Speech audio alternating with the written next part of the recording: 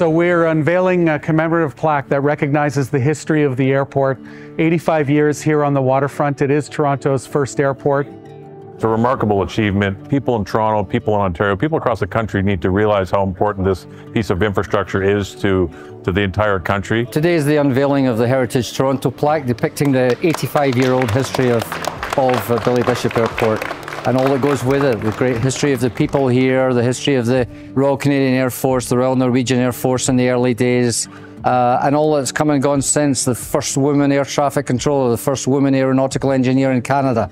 There's so much history here to celebrate. It's great that we're doing that today.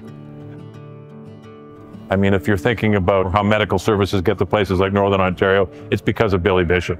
It's so much more than just passenger comfort, which it does play a big part because you have easy access now to flying to the United States. You have US pre-clearance facilities that are going to be operational next year. It's convenience, it's commercially effective, and it's so helpful to the city of Toronto. Our program is 55 years old. It has 900 plaques around the city. It's actually one of the largest programs in the English-speaking world. It's there to provide educational context for the city around us. So having a plaque for Billy Bishop Airport is really important. This could not be more of a prominent landmark in Toronto.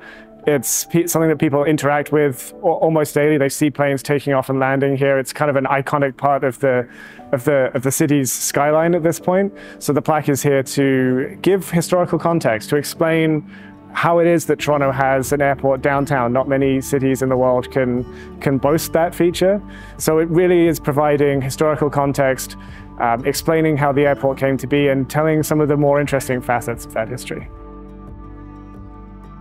We're thrilled to see this plaque be unveiled, recognizing these 85 years and certainly a nod to the next 85 years.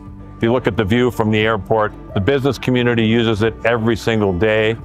It's a true gem in the community. We need to do everything we can to celebrate it, encourage it, promote it, and make sure that it's here for another 85 years.